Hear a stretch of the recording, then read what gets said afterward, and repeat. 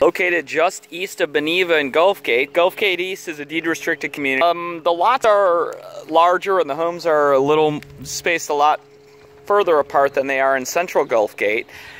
Gulf Gate East is really nice, and this house is a nice, tidy house. Listed at $319 by Deborah Herring. It is, it's a good size. 3-bedroom, 2-bath, 2 garage. It has 2458 square feet total, and the roof looks to be in good condition. The landscaping is all very tidy, and as I walk in, I have carpet and I have tile and I have a railing here which is a little bit dated, and living room open onto, I guess, the dining area. We do have a wet there. The matter, and it is pretty nice. It opens up onto the kitchen, onto the pool area. I like the pool area. The pool deck looks good, and it's a nice pool.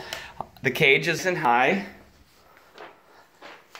Bathroom right here, and walk-in closet. Formica. Shower looks nice. Tile goes all the way up to the ceiling. Walk-in closet, decent size. Then I come over here. There's 2 other bedrooms and a bathroom over here, and then the kitchen. Size, great. Water heater looks to be in good condition. Good. It's neat and tidy. The kitchen is a little bit dated. You know, I'm not crazy about the soffit lights, but you know, it's original. It's probably original. I'm gonna say this is all original stuff.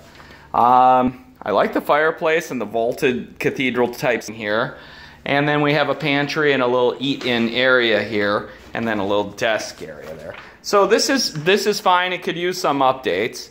And then over here we have 2 bedrooms and 1 bath. And so bedrooms are good here. AC is brand new. I always like that. The windows are in good condition.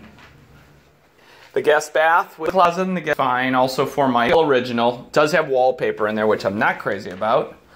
It looks like the wallpaper's been recently removed in here. But carpet in all these rooms. The carpet is clean and in good condition, but it is carpet.